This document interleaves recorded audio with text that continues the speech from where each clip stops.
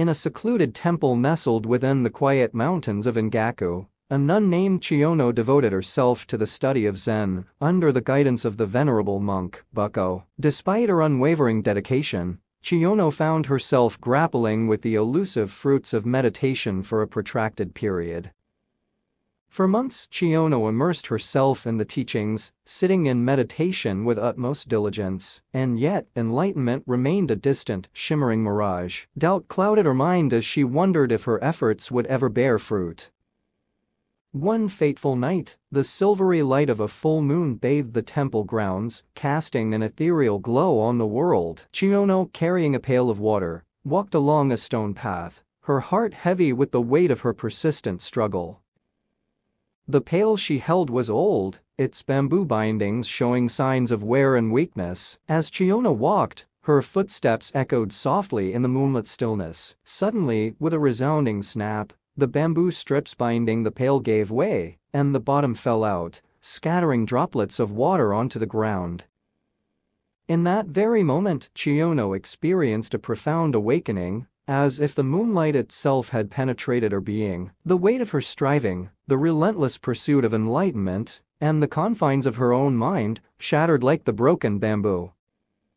Free from the confines of her own efforts, Chiyono's heart soared with newfound clarity and liberation. She realized that the very act of seeking enlightenment had been the source of her struggle. In the serenity of that moonlit night, she found what she had been searching for all along, a profound realization that transcended words and concepts. In the wake of this awakening, Chiyono returned to the temple and, in commemoration of her newfound freedom, she composed a poignant poem. In this way and that I tried to save the old pail, since the bamboo strip was weakening and about to break until at last the bottom fell out. No more water in the pail, no more moon in the water. Her poem encapsulated the essence of her revelation. The old pail symbolized her mind, weighed down by the burdens of seeking and striving. The bamboo strip breaking signified the moment when her efforts ceased, and her mind was released from its self-imposed constraints. The loss of water represented the relinquishing of all attachment and desire, and the moon and the water illustrated the illusory nature of the world, where everything is reflected but nothing is truly held. Chiyono's poem became renowned for its profound wisdom, and her experience resonated deeply with all who heard it. The story of the nun who found enlightenment in the simplest of moments, with a broken pail and the radiance of the moon, spread far and wide.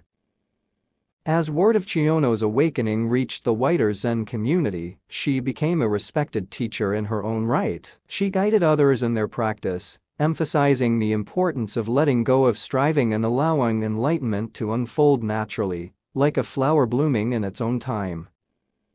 Chiyono's teachings centered on the idea that true enlightenment is not something to be pursued, but something to be recognized within the depths of one's own being. It is not an attainment but a realization, a letting go of the mind's incessant quest for something more. Over the years, Chiyono's temple became a place of pilgrimage for seekers from distant lands. They came not in search of complex teachings or esoteric practices, but in the hope of experiencing the profound simplicity that she embodied. Under the moonlit sky that had witnessed her awakening, Chiyono continued to teach, her words carrying the weight of her own experience. She encouraged her students to release the pail of their own striving, to let go of the burdens that bound their hearts, and to discover the boundless freedom that arises when one simply rests in the present moment. Chiyono's life and teachings served as a timeless reminder that enlightenment is not a distant goal, but a direct realization of our inherent nature. It is found not by seeking something outside of ourselves, but by letting go of everything that obscures our inner light. And so, the story of Chiyono, the nun who found enlightenment in a broken pail and the moon's reflection, echoes through the corridors of time, inviting us to release our own burdens, to break free from the confines of our striving minds, and to recognize the ever-present moon of enlightenment that shines within us all.